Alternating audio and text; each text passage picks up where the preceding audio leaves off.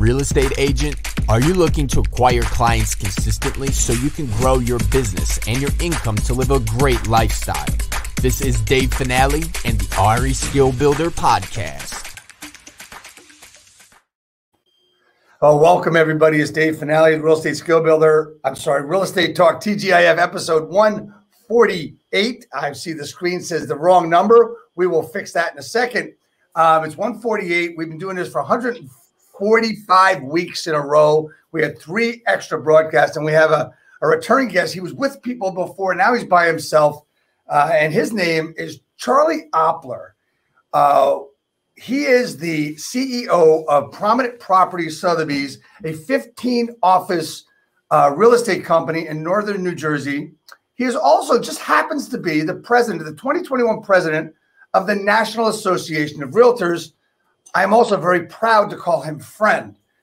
But here's a way we start the day. Here's a trivia question for anybody and everybody that might watch this now or later. True or false? The 2 people on screen have 80 plus years of experience in real estate. That's true. That's true. Charlie, you first licensed in 1981. I was first licensed in 76, began in real estate in 1979 and late that year. So we've been around a couple of years, Charlie, right? Have we not seen everything at this point? I think we've seen a couple of downturns too, exactly, you know. But I start the program, Charlie, every week with the same question. I ask my guest or guest the same thing. Do you know what TGIF stands for? I know what it stands for, but for me, it's not thank God it's Friday. It just means the day before I work on Saturday. Well, that's true. But what it actually means is thank God it's finale. So, you know, that's the way you've got to look at it. And my screen behind me keeps messing up for me. So we got to fix that from time to time.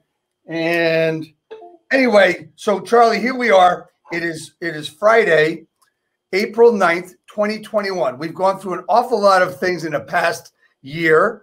It's been a nutty year, man. And you come into the presidency of the National Association of Realtors through all of that, but things haven't changed, have they? You know, it's funny, Dave. You do things in this business without knowing what tomorrow is going to be. And I've served in a leadership capacity since 2019 at the national level. But I've been, you know, state president, local board president, but been involved in a lot of different things. Right. You just don't know from day to day on the national level when you're serving as the president, when you're the spokesperson on a controversial issue, or just doing your job as the broker of Prominent Properties. So for me, I've been going back and forth this year where I haven't had that before.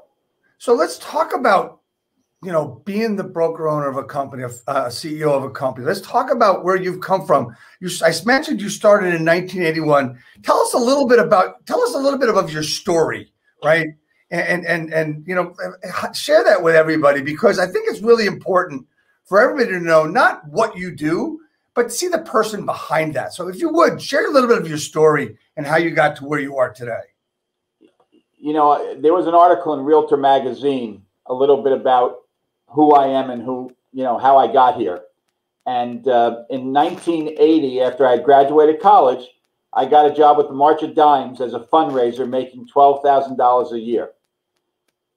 Ironically, they asked me to start an event, and I recruited Joe Murphy from Murphy Realty, Better Homes and Gardens, and Dick Schlott Realtors, to be co-chairs of an event. They both told me I'd do well in real estate. Got my license 9 months later, became a salesperson. 4 years later, I'm managing an office for Dick Schlott in 1985. And 36 years later, I'm still managing real estate offices, if you will. Just now they're not one office that I was responsible for and whatever it was, 40, 50 people in an office, to now a company. And it's still the same day-to-day responsibilities. It's people, it's making sure you're coaching, helping, progressing every day. And I still love that. So I partnered with Randy Ketive in 1992. when I left Schlott Realtors and Murphy, who I had worked for the 10 years previously. And we started a company called Classic Realty. We operated that for 17 years. And then we acquired Prominent Property Sotheby's in 2009. And this is our 11th year, 12th year running that operation. So we've been partners 30 years. When we merged in 2009, we had about 280 agents in 5 or 6 offices. Now we're just a little bit bigger with 15 offices and over 700 agents. So it's been a great ride, but it's just a great business. And a good friend of mine, John Smaby, once said, it's the greatest business in the world. And, you know, I wake up every day thinking about how lucky I am to share time with realtors because they're just good people. Yeah, they are good people. They got really good soul, and it's just, for me, it's been a lot of fun in the brokerage business, especially simply because I get to interact with people, and every day I wake up thankful and grateful that I get to help people every day, and that's really my goal every day I wake up, and I get to do that more and more every day. And when I don't have a great day, because we all have off days, right? I think I helped somebody today. Yeah, you know, that's where. Yeah.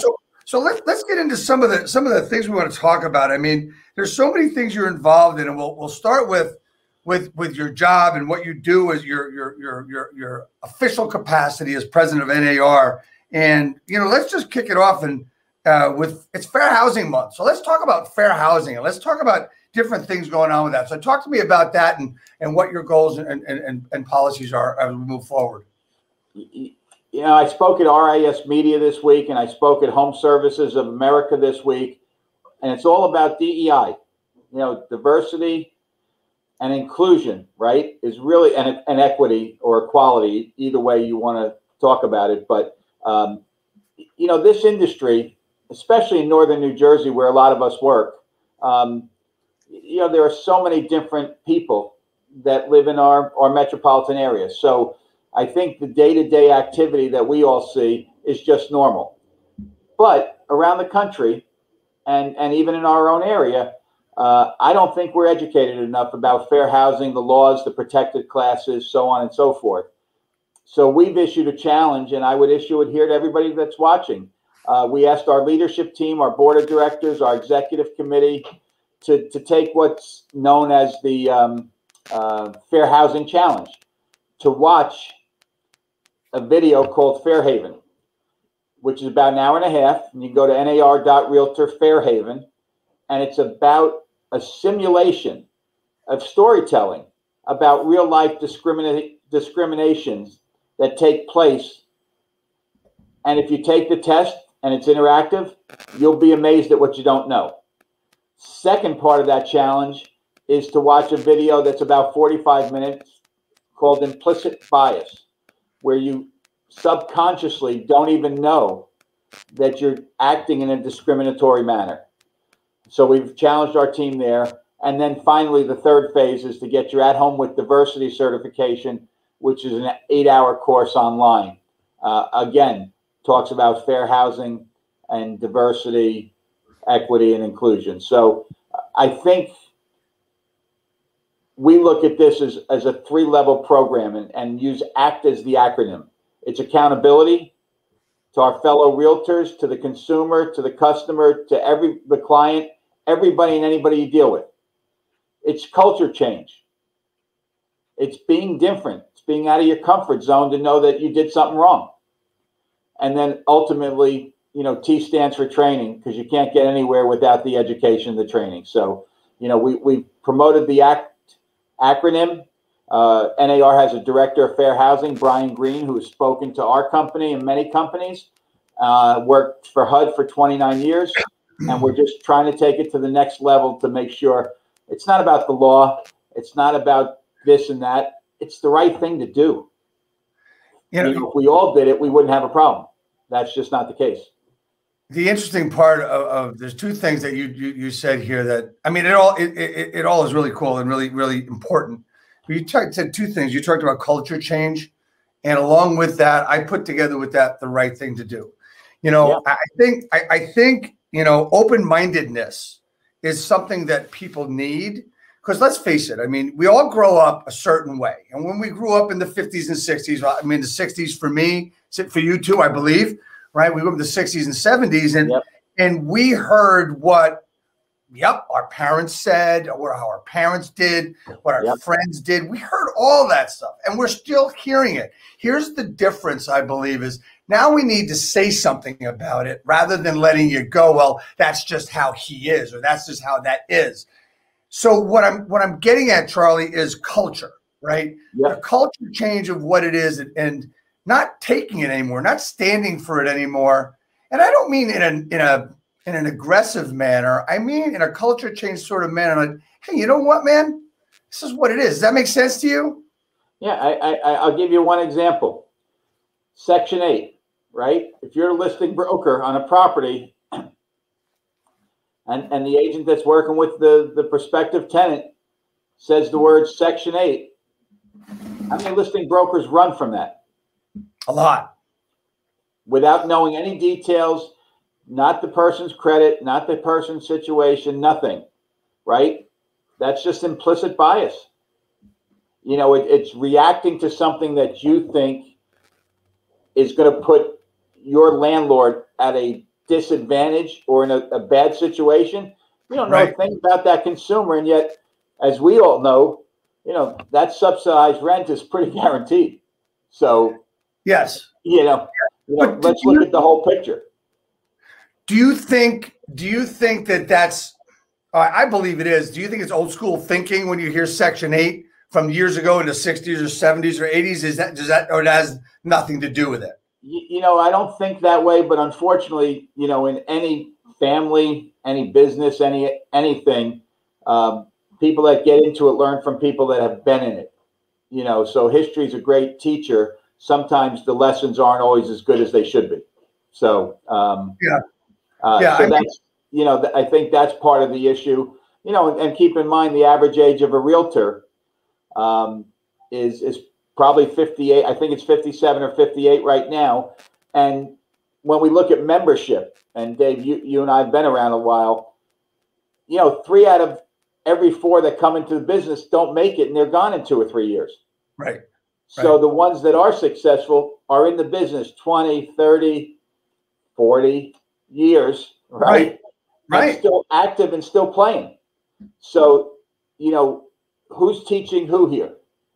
And that's, you know, I think that's where the training, the culture change, the accountability has got to be on each company to bring those new agents to a level of education so that they understand fair housing, understand Section 8, understand fair haven, implicit bias, culture change, because it starts with us.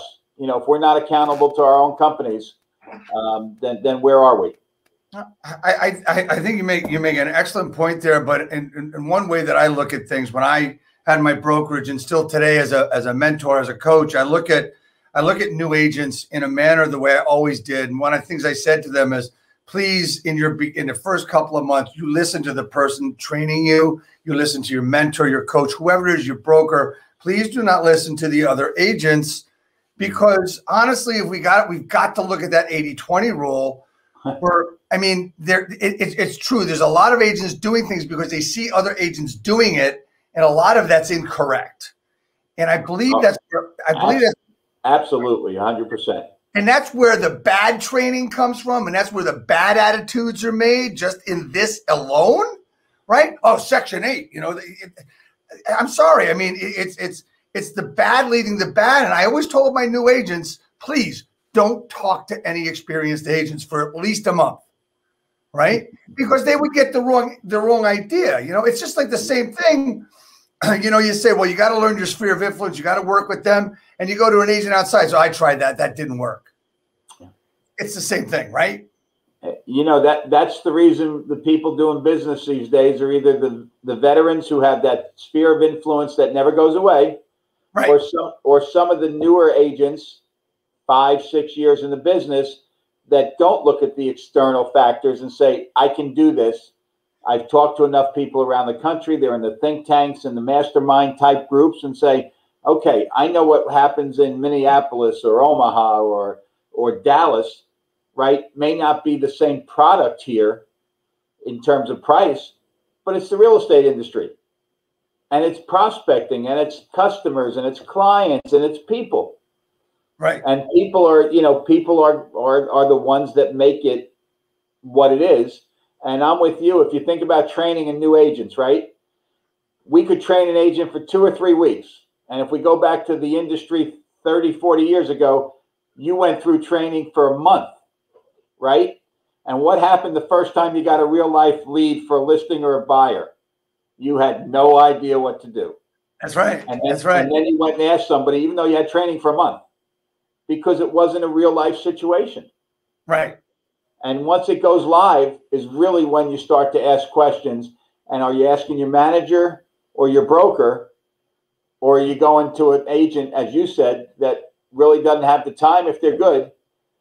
Or if they're not as solid as an agent that's good, then you're learning from somebody who probably shouldn't be helping you. Exactly. Yeah. And you could say that that's, a problem in our industry. I know there's a lot of people scream for, increase the barriers to admission and all this other stuff. And that's something that we talked about. Yeah. So go ahead. The problem with barriers is it's not something that NAR can have really a whole lot of say on, because licensing is done in each of the states. Right. Think about the fact that New Jersey was the last state to have continuing education. Right. So you talk about barriers. Let's talk about upping performance. CE didn't exist in the state. There was no accountability in the state. When I was state president in 2004, and I asked that question to brokers in a room of strategic thinking, yes, or strategic strat planning, whatever it was called 15 years ago, right? There were 37 brokers in the room. New Jersey had big brokers and still does, right? Yep. Two were in favor. 35 said, leave it alone. It's not your job. Go figure that. What more can you say at that point? I know. I want to get back. I want to get back to the culture question that I brought up, accountability, et cetera, and training. And basically, and we spoke about this the other day when we were on the phone. It's all about how to treat people. Yep. So is there, aside from training classes where people stick their nose up at, having to do another session and all this other stuff, is there any other way to teach people how to treat people? I mean, I know it sounds like a really stupid question. I know, but I don't know. You know what? You create your culture, by who you hire, who you fire, who you associate with. And I think that's always the challenge for a brokerage, big, small, massive. What's your value proposition, right? Right. And I think if you look at it, you're trying to create an environment where your agents can do the best in terms of making a living and supporting one another. Every year, the toughest decision I have for me in my company is we give out a President's Award. Right. It could be one person, 2, 3. And every year I struggle because we have so many good people. But there's that intangible that stands out about somebody at any given point in time. Okay. Right. One of my jobs as the president of NAR is to pick somebody to do the invocation and Pledge of Allegiance. Now, that sounds simple for the national meetings. 2 people jumped right to the front of my mind for whatever reason. Okay. For the pledge, it was somebody who's been in real estate 25 years, become one of my closest friends in North Carolina, and he was in the military. Okay. I think of Wendell every time that, if I need to pick me up, here's a guy that's right there.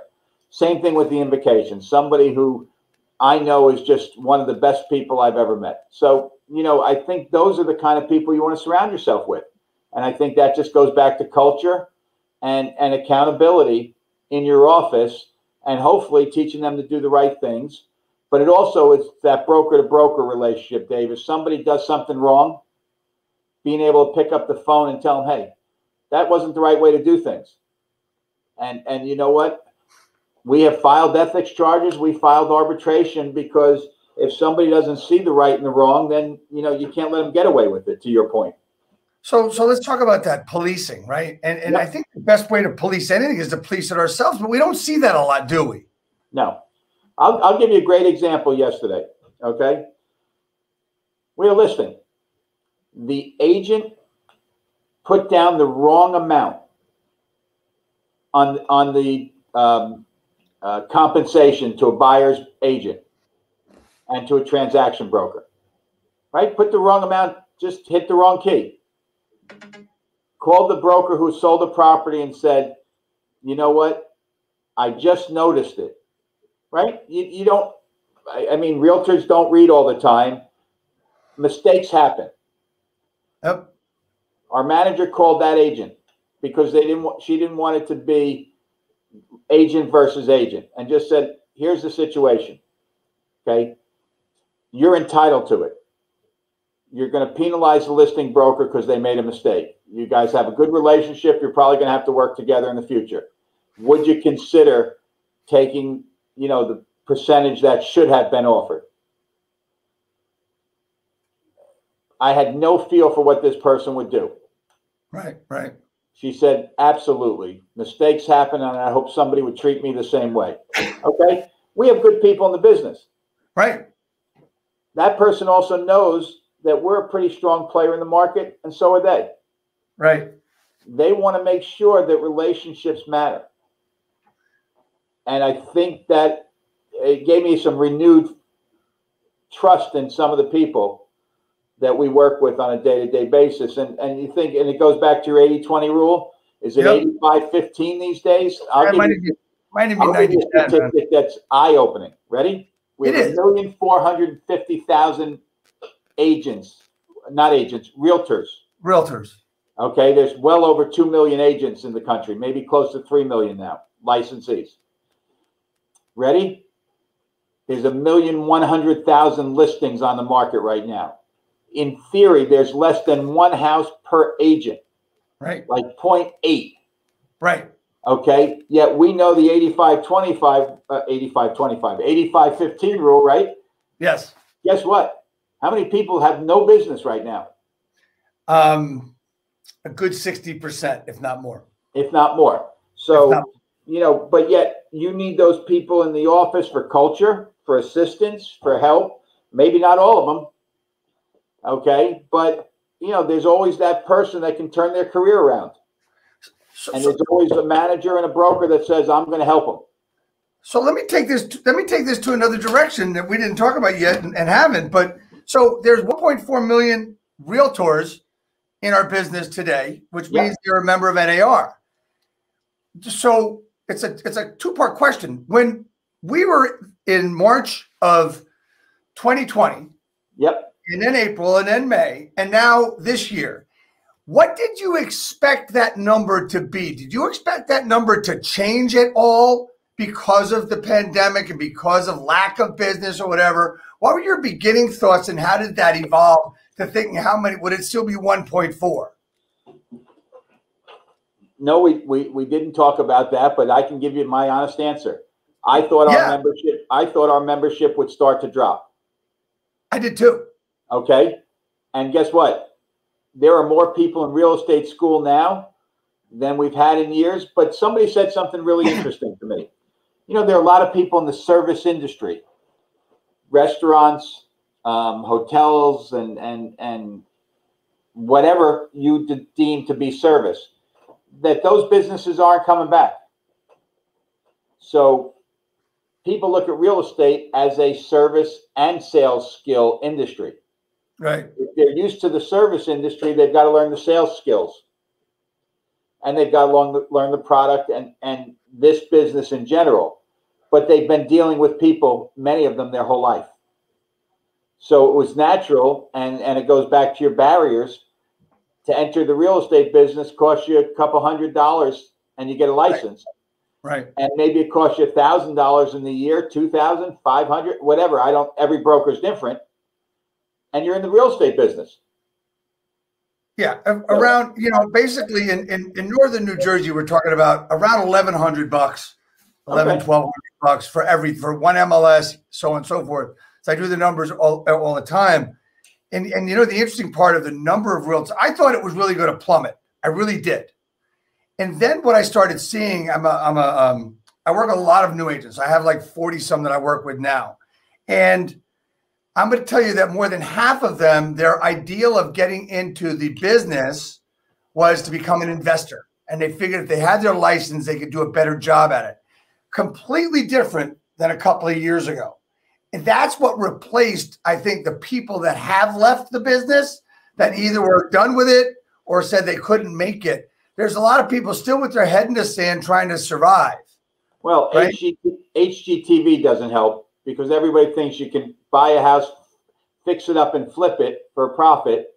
You know, not every house is $12 to renovate the kitchen. That's right. You know, I'm still amazed that when I watch some of the numbers, I keep thinking, you know, and every house looks better than the next. And I'm still amazed at the dollars that it costs to fix the house because I can't picture that happening in New Jersey. I know. But that's not something I'm going to do.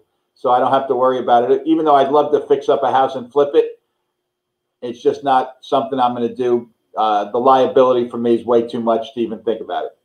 For me, honestly, that's the most fun I have is building and renovating. You know, it's funny, just a quick aside. You remember that TV show that used to be on every week where they built the house in 7 days?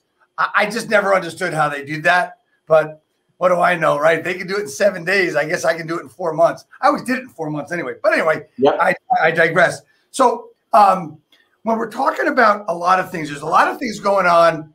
I want to pick your brain now in some of the stuff that's going on in your national capacity. There's been a lot of talk about MLSs. There's been a lot of talk of Department of Justice stuff going on. And nobody understands it. Nobody knows why. There's other lawsuits going on in different states. Could you expand upon some of this stuff about buyer agents and all that stuff? Let me try to give you a 30,000-foot overview because the details are really, I mean, they're so minute that thankfully we have legal counsel, you know, both in-house at the National Association of Realtors, and we use outside counsel as well. From the lawsuit side of it, okay, there's been a case in Missouri and there's been a couple of cases in Illinois. All copycat cases. So if you're a practitioner, understand the premise of the lawsuit is that we're not a competitive business. Okay. Okay. Which I think most of us would say that premise doesn't work. I mean, I feel like we're in competition every moment of every day, whether you're in your own office with agents or against in Northern New Jersey. Bergen County alone's got what, 10,000 plus, and Hudson County may have another 10,000. So, you know, you look at a geographic region of 30 miles, you might have 20,000 agents. That's correct. By definition, I think that makes you competitive. Okay. Yep. But the lawsuit basically says that we're not a competitive business, number one. Number two, that by the way we do business in the MLSs, where the seller authorizes a commission and then shared in most cases, not all cases, because everything's negotiable. In most cases, the listing broker takes the listing and shares the commission with a buyer's agent or transaction agent. Right. The lawsuit says that that's costing the consumer, the buyer consumer, more money because they haven't negotiated their own deal with their buyer's agent. We're saying if you take away the multiple listing system, which is what is being asked, okay, you now have Dave Finale may work with a seller, Charlie Oppler may work with a buyer. If I don't know you have a listing, or Joe Smith has a listing, or Mary Jones, that consumer is not given an equal opportunity to see all properties that are there. Number one. That's right. Number two, I may be collecting my fee from the buyer as the buyer's agent, but now I've got to go find a property for them, whether it's unlisted, listed, or wherever it is, because I don't have a multiple listing system to find those properties. By taking a listing in the MLS, you've exposed it to as many buyers as possible, which was really the essence of the clear cooperation policy, was to share the information, to put everybody on the equal level of most buyers should see a property. So we as the National Association of Realtors, and understand that that lawsuit's not just against NAR, it's against Keller Williams, RE/MAX, Realty, and Home Services. So the suit thinks that, for lack of a better word, we're all in this collusive stage to harm the buyer and cost the consumer more money. So we think it's wrong on, obviously, on the law, wrong on the premise, and just wrong. So we're fighting that. Ironically, around the same time that that lawsuit hit, the Department of Justice launched an investigation into the way real estate works. Understand they did this in 2008, and everything was fine. Yeah, right. But here we go again. So a couple of things that have come out of that case, and it's still being worked on language, is MLSs should not be able to separate or search category by the commission offered to the buyer's agent or transaction agent. So that field has to be taken down. That we can't advertise any part of our business as free. Well, nothing's free in life. Right. So why should we use the word free? You know, free market analysis. What's wrong with that, Charlie? What's wrong with that? That's not wrong. Okay. That's okay because it's a prospecting phase. Okay. But to say, come work with me, Charlie Oppler, for free as the buyer's agent, when I'm going to collect a fee, is not free. That's correct. Okay. Yep. Number 3 was that the buyer's agent should know how much the seller is paying the buyer's agent, and that should be published online if the buyer is searching any fields online. What's the difference? It's public information. We don't have a problem with that. If I take a listing at X% and I offer out X% or Y%, the buyer should have the right to know that, is what the Department of Justice is saying.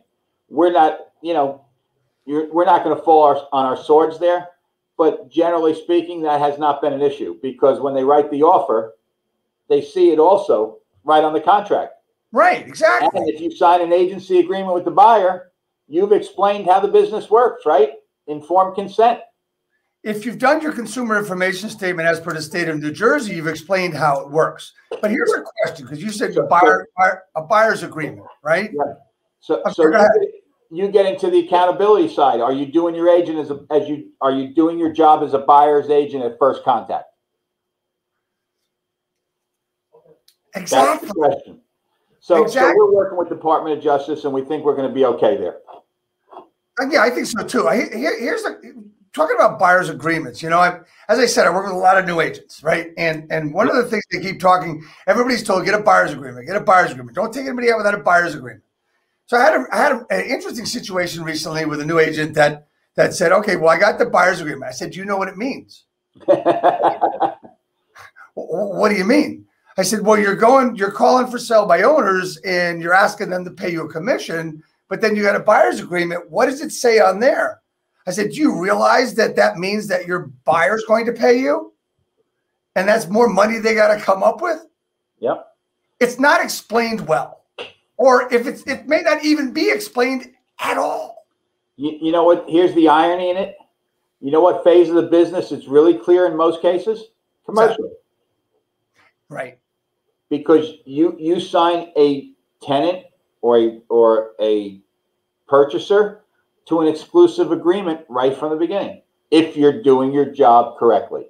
Right. We don't do the same thing on the residential side. And maybe that's something that, in 40 years, it has not taken real hold, but maybe one day it will be prevalent everywhere. Well, it's different state to state and area to area, isn't it, though? I mean, aren't some states doing it regularly? I don't know. You hear that anecdotally, but I'm not so sure that, that it is. And this would, you and I have heard this phrase a lot over our years, procuring cause, right? It kind of would take that away, that argument away, if we had a procuring cause. Well, instead we didn't have it. We had a buyer's agreement. And basically, guys, all it is you're listing a buyer, like it's like you list a seller. Yeah, there's actually a couple services, you know, that are still in their infancy stage that are MLS services for buyers, that they'll list buyers. I think homebuyers.com is one. John Heighthouse, I believe, is the guy's name, that I saw it as part of a tech presentation a number of years ago. I don't know whatever happened to it, but was the same premise. Let me have a buyer's agent, you know, buyer's service, if you will. Yeah, there's a service locally. A young agent near us is trying to build a service just for buyer agreements. Right? He's along the right line. I think he's just a few years too early because no one's really buying into it. What's the loyalty of a buyer at that point too? Because it's informed consent that they may not know what they're signing or getting into. Right. So, and then the next thing comes in, okay, you sign a buyer's agreement. Is there a 3-day attorney review to that? A lot of questions. Right. Exactly. Yep. You know, I mean, I know some sellers recently, they want attorney review before attorney review, you know, and it's becoming nuts. It's becoming, well, you know what, if you look back on it, like our years that we've been in this, you can look back on it and says everything keeps getting more and more litigious as we go on anyway. Yeah. So, I mean, we just got to keep in mind that there are many states that don't use attorneys. Right. So with title services, you get back to your point about procuring cause. The local boards, you know, through their arbitration and ethics process, probably are busier in states where there are just title companies, because with attorneys, a lot of times, at least we know more about the transaction that's happening. And then again, states with attorneys operate differently, right? Yep. More in New Jersey, we sign contracts, go to attorney review. New York, in more cases, will reach an agreement, but they do their inspections and all their due diligence before the contract gets signed. So everybody, you know, every place is different. So I've also seen, because I work with agents all over the country, and I've seen in some groups where it's a non-attorney area, they're starting to use attorneys a little bit more because of arguments and things that they can't solve between the two sides.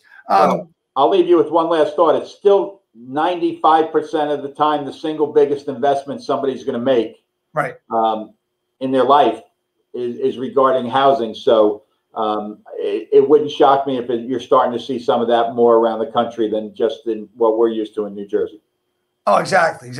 Let's talk about business. Let's talk about the real estate business in and of itself. You and I have seen differences, and you've seen changes in evolution of business over the last 40 years. Business models, business gimmicks. I mean, we've seen the Foxtons of the world come and go, Purple Bricks, etc. We've seen them come and go, and they really weren't great models because they didn't make it. But then we start seeing, you know, the bricks and mortar to non-bricks and mortar. We start seeing a lot of money flying around. What is your interpretation of the relevance of all the different models, and can they all survive? Well, history, again, is a great teacher. Yep. You know, we've been in this business a long time. When I first started, it was broker-centric, right? You knew who the names of the brokers were. For us, I knew Weichert, I knew Schlott, I knew Murphy. There were other companies. Right. But they stood out. Now, also understand back then, newspaper advertising and a yard sign were the only two lead generators other than your sphere of influence. That's correct. Okay? There was no internet. As my kids and I tease all the time, they don't even know what a typewriter was, some of them. That's right. Okay? I lived on the typewriter in college because there were no computers. Yeah, and I'll tell you, my first year in real estate business, we had really fancy technology. We had a typewriter with 3 colors. I'll go one step further. The highlight of my college career was when IBM made a Selectric typewriter that erased without the little piece of paper you had to put in to erase your mistake. You could hit the button to erase it. So that was progress for us. Right. So to me, when I started, it was broker-centric. You knew who the broker was. Then RE/MAX came into play in the mid 80s in northern New Jersey. I don't know when they started. So then it started to turn a little bit to the agent side, right? In terms of compensation, but it didn't replace the broker still being the main player. Then, from my perspective, and everybody looks at this differently, then managers started to evolve, and really you saw some big offices being built because that's who you wanted to work for. I want to work for Dave Finale. I want to work for Charlie Oppler.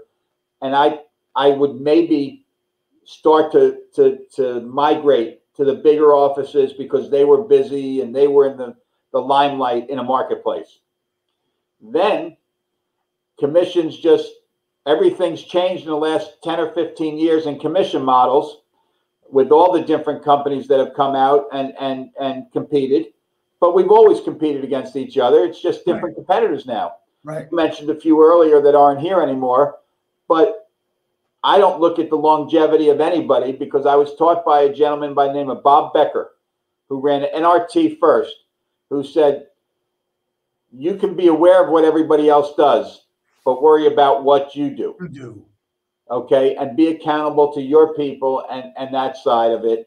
Everybody's got a shiny new toy. Everybody's got a story, but you're responsible for what you do. So I think it went broker, manager, agent model over 40 years. And guess what? They all survive. They all can survive because there's enough business for everybody, but then there's not enough business for anybody when you look at this. Great point. That's really the way I look at it. There's enough for everybody because there's over 125, 130,000 transactions in the state a year, not counting rentals, not counting some of the new construction buildings that don't go through any sources. You go to a building that's got 300 units, nobody knows I sold 6 units, right? Because it gets reported in the deeds, but not in terms of what we know about each other. So I just think that when you look at this business, there's always going to be room for the good people, but that's the agent as well as the broker. And what am I going to do to help my agents do more business? That's what it comes down to. It does come down to that. Is it what is the broker going to do or what is the system going to do? Because look, systems don't fail, people fail, right? So when you've got systems that work and you use the system, it gives you a better opportunity to succeed. So, but everybody's got their own system, Dave. If you look at some of the top producers, some of them will laugh and say, I don't use the system. I don't want to say a Rolodex because now they've progressed to a Microsoft Excel sheet. Okay. And they've got a list of everybody they've dealt with. And guess what? Some of the top agents in this business look at their phone every day and know that they hadn't talked to somebody in 2 weeks, right? Right. And they pick up the phone and say, "Hey, Dave, I know you're not moving, but do you know anybody that might be moving in your neighborhood?" It's just basic prospecting, and it's still going to work. It always has. You're right, and it's funny. I'm gonna a mastermind every Monday. There's 100 and some people on this mastermind. There's probably about $3 billion worth of business on that mastermind, and basically, no matter who they are on this call, they're all talking about systems. They're all talking about, I can give you all the information you need, but if you don't do the work with the system, you're not going to succeed, right? There's not a chance you can succeed. So when I say systems don't fail, people fail, any system that's out there, whether it's with a corporation, you have to work them, right? And that was the thing we talked about. I've talked about a lot is, talk to people who are working the systems that work. Don't talk to the people that know about a system, right? Yeah. I'll give you an example. A good friend of mine in Utah does about 150 sales a year. Average price is $280,000 in his market. So we do the math. It's about 40 million in business, right? Yep. Yet a person in northern New Jersey could do 25 sales and do 50 million. So maybe he needs a different system than the person here because of the volume of units. So it's really as you said, it's what works for you and what keeps you focused on how to continue to do your business and grow your business or control your business. Because the one thing is there's always somebody else who wants a piece of what you're doing. And you know, here's the other side of it right now. With the portals and everything, you know, most of them are buyer-centric, right? They give you more buyers. Yep. You want to do a survey of people that need more buyers right now? Or do you need more listings? I think it's a mistake in the back of everybody's mind that they make where they want, you know, get me leads, get me leads, get me leads. But, you know, the majority of the people that I think don't succeed after a few years are the ones that are looking for, oh, I'll take this lead or I'll take this buyer, rather than going out and getting it themselves. Right. You know, I believe between 2004 and 2008, a lot of agents became order takers. Right. And that also happened a little bit now, but not as much as back then, because you could go out, get a deal like that. And what it did was it made some agents, I hate to use the word, but made them lazy, where they thought they could get the business, you know, 1, 2, 3, just by waking up. And that's where a lot of the problems came for the newer agents, where we didn't get as much production. Why, as you said earlier, you know, within 2 to 3 years, you know, 75% of the agents are going to leave the business. You know, so, I mean, it has to do with, when we look at brokerages, as I mentioned models earlier, it's all about the best fit for the agent and what they're looking to do. Because if they look long-term, they're going to have a better idea what model is going to fit them best. Would you agree with that? 100%. And, you know, the reason there's a lot of models is because people need different things for themselves. You know, and to me, you can't make somebody like something that they don't like, you know, because it's not in who they are. And we forget who people are and what they're comfortable with. And, you know, it's that, can I fit that round peg into the square hole? Everybody's different. It's why there's been multiple brokerages forever, right? There's whatever in the state, 2,500 brokerages out of 55,000 realtors. I mean, you go into some towns, you got 50 and 60 brokerages in one town. You know, the average size of a brokerage is probably less than 10 people. Right. Right. Okay. You lose sight of some of those things, and those people make a living. They make a living and they're successful as they define it, not as you and I define it, as they define it. You know, I think about what you're saying, but you know, in those respects, it's all about what they want. You know, I mean, you know, we see, you and I see this all the time with agents that want to succeed, or they say they want to succeed. But let's face it, the business that they're doing is the business that they want to do. Whether it's 3 transactions or 33 transactions, that's what they want to do, because that's what they've committed to, right? Well, I think it's always about expectations, right? Yeah, yeah. So everybody's different. You know, my buddy in Utah, if he's not doing 100+ transactions a year, he doesn't think his team is successful. Okay, but like he said, I can't control the inventory right now. He said, I know everybody, but you can't make somebody move. You know, the average person we started moved every 3 or 4 years. Right. Now it's every 10+ years.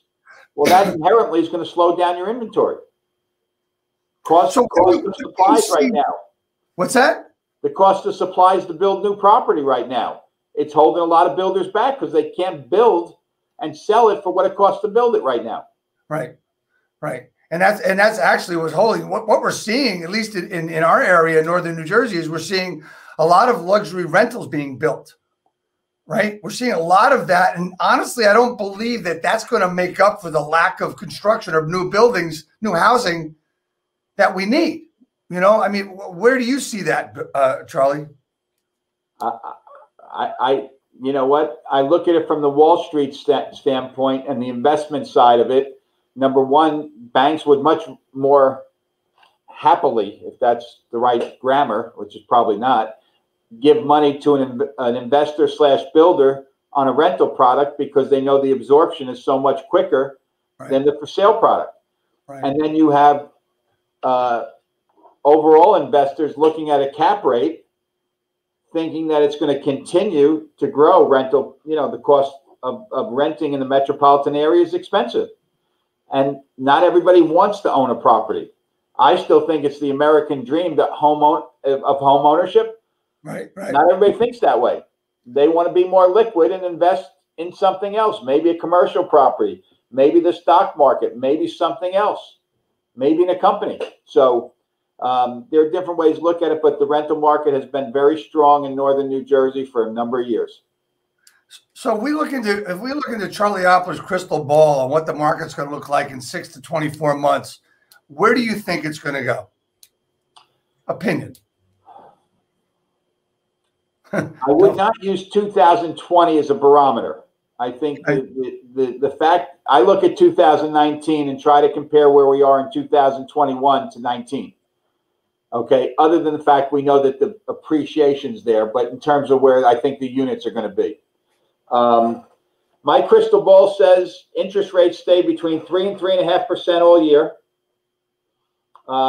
We're still going to have a huge demand of buyers out there. You know, let's face it, you know, the baby boomers were the biggest generation at one point in time, right? Yep. Millennials have blown by them, and the Gen X and Gen Y and Gen Z and Gen anybody are all going to go and make us look like we were dwarfed. So the buyer pool is going to stay strong. I think the one unknown for me is what the phenomenon of work at home and what the hybrid looks going forward. Because as long as companies have been profitable, and many have been, they can look at the cost to run their business in the future and say, I don't need to have all that office space in New York City, but I'll take 2 or 3 satellites, one in Greenwich, one in Westchester County, maybe one in Fairfield and Bergen County for my workers to have a place to go. And it's a lot less expensive to run your business. So I think 21 looks pretty solid to me with interest rates and demand. I think it carries into 22, at least half the year.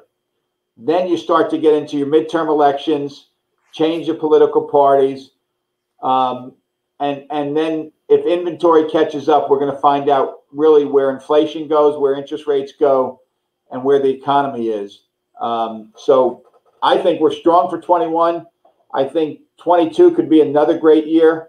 23 is where I start to get a little concerned, especially on prices, because I think people have really paid through, you know, through and through, because like we all have done, you don't look at the price, you look at your monthly payment. And there are people who have locked in, David, at 2.5 and 2.625 on 30-year mortgages. And you know what their first payment is? More principal than interest. Yep. That's impossible, but it happens. Right. So, I mean, you just mentioned a really fundamental thought process that we as realtors need to give to our buyers and our sellers. The difference between price and cost. Yeah. Right. No one understands. Well, whatever you pay for the house, I don't care what the number is. What's it going to cost you per month? And what's involved in that? Like commuting, that used to be a huge cost. That was part of your cost for the month. Now it might not be as big of a cost. Gasoline, you know, all this stuff, vehicles. People are going to buy vehicles, cars, because they like them rather than they need them. Right?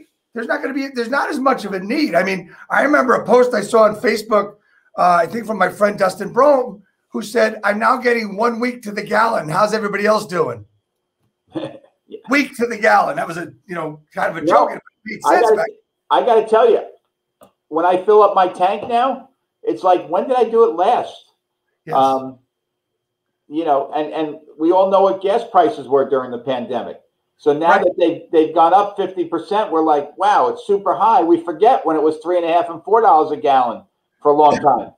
Right. So, you know, the way we're talking about the market and stuff, I see things a little bit differently. I think we're going to see an influx of inventory, because I think there's going to be a bunch of people coming out that don't want to miss this market, because I don't think this can go on forever.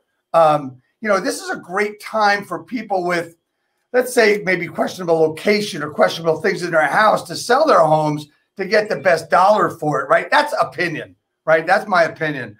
I believe we're going to get closer to what we used to call, which we haven't had for about 20 years, something they called normal, where we get the annual appreciation. It takes 90 to 120 days to sell a house, right? Inventory is like 4 to 5 months. I'd love to see that again, because I think that really breathes a word we haven't seen in a long time. True competition for true skills, right? And I'd love to see that a lot. I would love to see it too, but I'm going to give you the two factors that hold that back. I sat with 3 or 4 friends in our backyard a week ago. Okay. We were the least longest in our house at 19 years. So inventory is still going to be a struggle, because unless you know where you're going, you're comfortable with where you are. Number one. Capital gains taxes. We need to do something, and we're talking about it on the lobbying and advocacy side. We need to give a break to somebody that's selling their property, because we need the inventory in the economy, because every transaction is worth $70,000 to $80,000 in the economy, between finance, painting, roofs, landscaping, mortgages, insurance, every commissions, everything else. It's 60 to 70,000, 70 to 80, depending on price. So we need some work on capital gains, especially for those single family investments, right? Yeah. Where people want to get rid of them, but it just doesn't benefit them too. So they keep it and just pass it down in their families, and it stays there forever. So if we can provide an incentive on capital gains, that's important. But the other reason is builders have not built the volume of homes since 2008 to the current time that they once did, because they've been gun shy. 2008 to 2012 put a lot of people out of business. Yes, it did. You remember those times. Well, builders were averaging 1.5 million new homes a year back then. Right now, they're averaging between 700,000 and 800,000 new for sale product. We're not talking about the rentals. Right. So when you talk about a 14 or 15 year expansion or decline, if you will, decline of 700,000 homes a year, that's 10 million less homes that have been built, that could have been built around the country. We sell 6 million homes a year, roughly, as an industry.